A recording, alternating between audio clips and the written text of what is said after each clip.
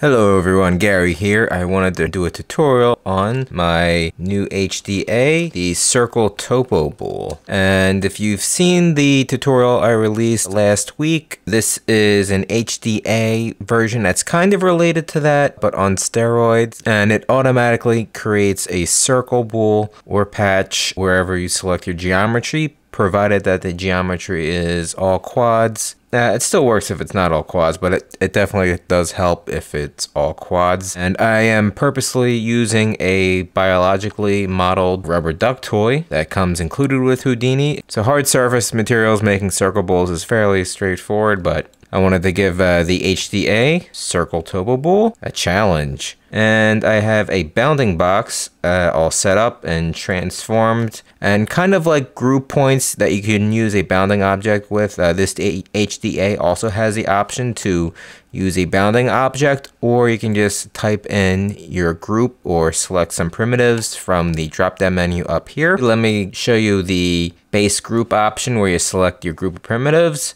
And let's flag it. It'll give us an error because we did not have a group selected. So we will just hit the arrow key and select some primitives. So let's say we want a hole, let's say right here on a shoulder, and we just try to make a square out of the primitives that we select. And ideally, obviously, if you want proper geometry, you want to make your hole square shaped. It'll still work, but you won't get great topology if it's not square.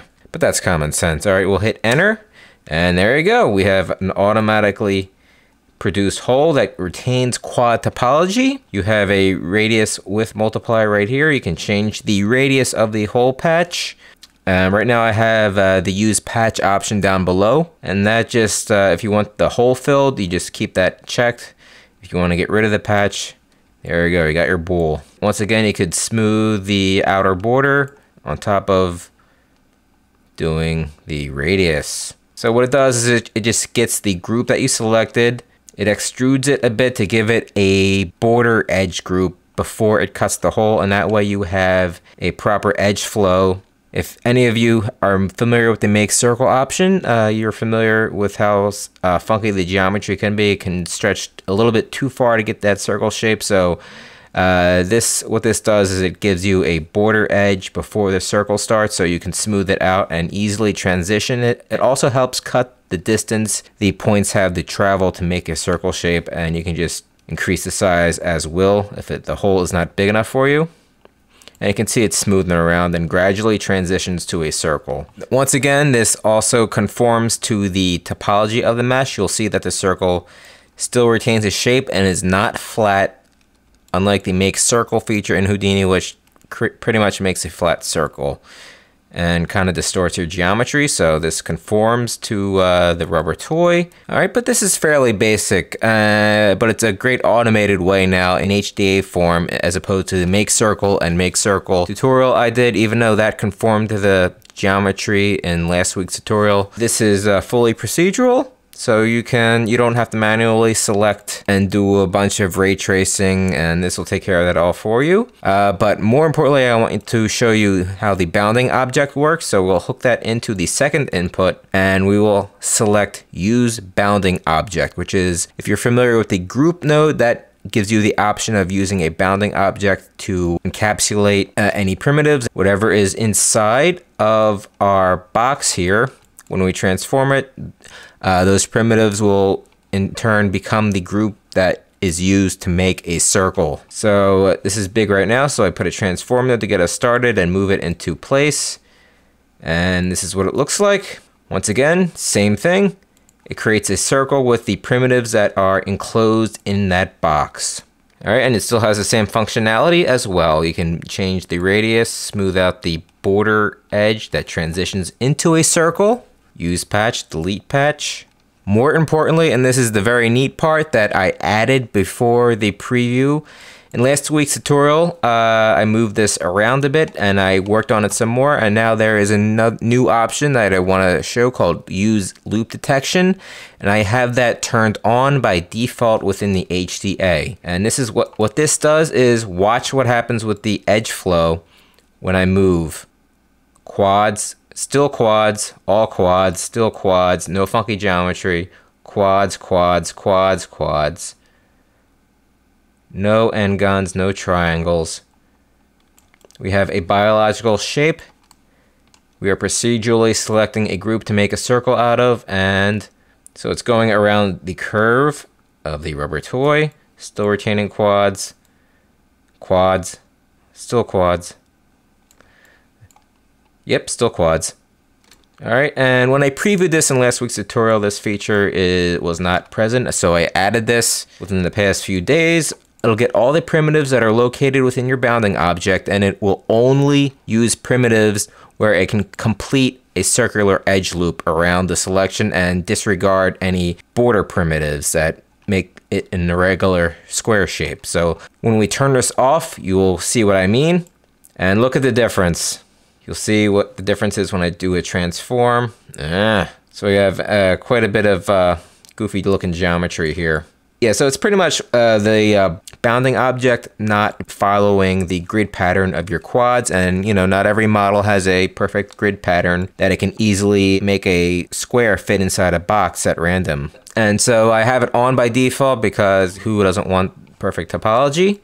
But you'll see that it shrinks the square, and again, it's doing that because it's detecting primitives that can only create a perfect edge loop. So if you have a perfectly box-shaped object or a perfectly hard surface quad model that you want to work on, and you need the bounding object to be perfectly measured, and you're procedurally measuring out your individual primitives to the size of your bounding box, you may want to turn off the use edge loop detection so you get a perfectly sized hole in regards to your box shape. For the most part, you want to keep that on, so I'm going to have that on by default within the HDA. I would recommend leaving this on, and if you want a bigger hole, you just transform your bounding object. So you could scale this up, and we get a much bigger hole. Move it in some. All right, so that is a basic introduction of the Circle Topo bool tool. And so next we will go into a quick tutorial overview of the inside of the HDA. If you just want to download the HDA, just visit my Gumroad page. Link is in the description. But next we will go over each part of the HDA and how to build it as a tutorial. All right, so let's dig inside the Circle Topo bool HDA. We'll right click it and hit Allow Editing of Contents. And then we will dive right in and we will see the graph inside. Let's give a quick tour of the graph before we dig in. All right, right here, these inputs represent the geometry coming in this case, the rubber toy, and this represents the bounding box. These two red boxes are just grouping the selected primitives into a group called circle points. So this is the group that you select manually, and the one on the right is the group that you select with the bounding box. Right here is the group without the edge loop detection, and this is the group with the edge loop detection as represented by this red box. And then we have a switch down here that is exposed at the top of the graph, which I showed you, that allows you to turn the edge loop detection on or off. And this is the switch that controls whether or not you are using a manually selected group or the bounding box option. All right, so that's the group section down below right here. All right, and right here in this middle section with the orange box and gray box down here, this is where the magic happens. This is where it becomes a circle. Okay, and so what this graph does, it gets the primitives that are selected to become a circle, and then we pretty much just extrude the borders of the primitive group and move those points towards the shape of a circle, converging towards the center point that is raycasted onto the geometry, so it retains a circular shape conforming to the mesh.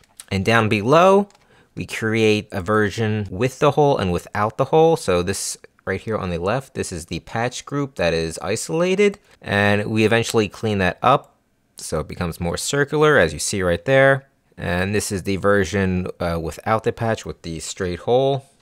And then we clean that up a little bit down below. And don't worry, we'll go into details later on, but this is just an overview of the full graph. We merge these together and facet them, make a group, and then we have the switch option right here, which is exposed in the parameter, whether or not to use a patch or not to use a patch. So right there. And FYI, I generally color code nodes that are exposed in the parameter interface in green. All right, and down below is fairly boring but necessary. We're pretty much cleaning up groups that we do not need any longer, so they don't contaminate future modeling. And we create a few groups just for ease of use. So we will create a group for the border, that's highlighted right there. Create a group for the edge loop ring that starts the circle.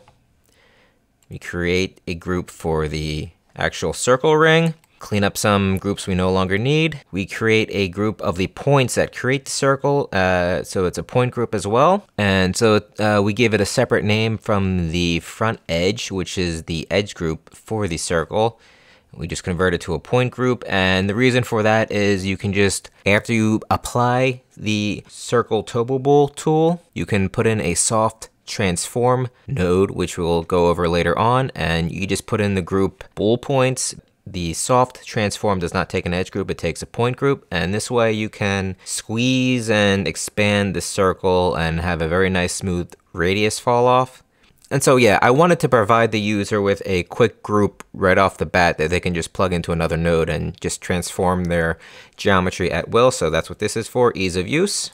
And finally, we have our output down below. So that's a quick tour of the node graph. So cleaning up down below with adding some groups. This is our patch versus no patch option. This is the actual circle math right here. And the more complex version is, believe it or not, right above is just making the groups. So the easy one is when you select the groups manually, we just name the group circle points. And on the right here is when you use the bounding box. This is the simple bounding box without edge loop detection, this single node right here. And this is the math for using the bounding box with edge loop detection. So you do not get any funky geometry no matter where you move that cube. So long as you have quad topology, you should be good, and your circle will always have quad topology. All right, so now that we did a quick overview of the graph, let's do the scary part and dig inside. Okay, everyone, thanks for watching. Once again, please visit gumroad.com/Psynema for the HDA file for this. I also have a few other products on Gumroad. Houdini, the automatic hair card making kit for Houdini, as well as a course on rigging a game-friendly character for Unreal Engine using Houdini, as well as a few other products such as the pixel art substance designer filter that you can instantly make pixel art sprites out of for your 2D game, or perhaps 3D game with 2D sprites. Also, I am on ArtStation at artstation.com/Psynema, as well as obviously YouTube at youtube.com/Psynema, and please subscribe. I am almost at 1,000 subscribers. I would like to push that to over 1,000, so I'm almost there. I'm on the doorstep. Thanks for watching. See you later.